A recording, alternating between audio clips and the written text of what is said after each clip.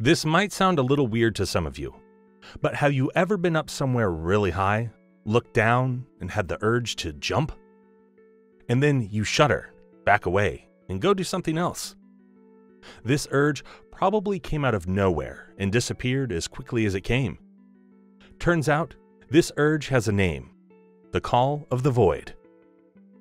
To this day, there is no definite answer or explanation for the feeling, but there are theories. In 2012, Jennifer Hames led a study at the Department of Psychology at Florida State University on the call of the void. She called it the high place phenomenon, and eventually said that the call of the void is potentially the mind's weird way of appreciating life. They questioned 431 students about their experiences of high place phenomenon, their history of suicidal ideation, history of depression, and history of anxiety. And the results were unexpected. Both those with and those without a history of suicidal ideation or depression experienced the call of the void. But the higher levels of anxiety, the more frequently they got it. When the results were correlated, the team arrived at the following, admittedly somewhat speculative scenario. Imagine a person with high anxiety sensitivity. She walks near the edge of the roof. In super fast reaction to her physical sensation of anxiety, her survival instinct forces her away from the edge. Yet when she looks at the ledge, she sees it's sturdy. There was never any danger. Her brain tries to process an answer to the question, why did I back up if it was safe? A logical answer is that she must have been tempted to jump. In other words, Hames explained, people misinterpret the instinctual safety signal and conclude they must have felt an urge to leap. Hence the study's title, An Urge to Jump Affirms to Urge to Live. An alternate theory was offered by Adam Anderson of Cornell University.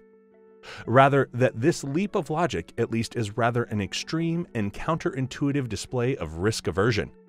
The innate tendency of gambling in the face of risk is on display here. Similar to how if you're 1,000 pounds down on the poker table, you're willing to put more in to try to win back your losses. You place a greater value on avoiding present loss than you do on future gain.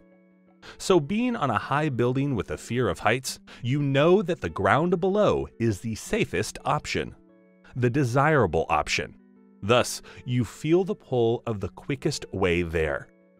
It doesn't make sense as taking that option would cause your demise.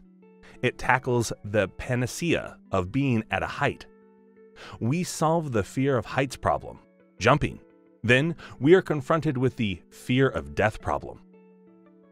Numerous other theories have been examined as well. From the French philosopher Jean-Paul Sartre, it's a moment of existentialist truth about the human freedom to choose to live or die. There's the vertigo of possibility, when humans contemplate dangerous experiments in freedom. He provides an example by writing about someone walking along the cliff. The person becomes anxious although the cliff is stable and there is no wind that might blow them down. That's not what the person is afraid of. The person is afraid that they will willingly throw themselves from the side of the cliff. It's not the fear of any danger. It is the realization that the person cannot trust themselves. He explained it as suddenly realizing that you have a choice, that your identity is unstable. This theory explains that we are simply trying to understand our freedom. The idea that we have a choice in life or death. Not to mention, the urge to self-sabotage is purely human. So thoughts of ending it all are not abnormal to have. Even though there is no scientific, foolproof explanation for the call of the void, the fact that many theories and several studies have been done on it does prove one thing: it's a shared sensation.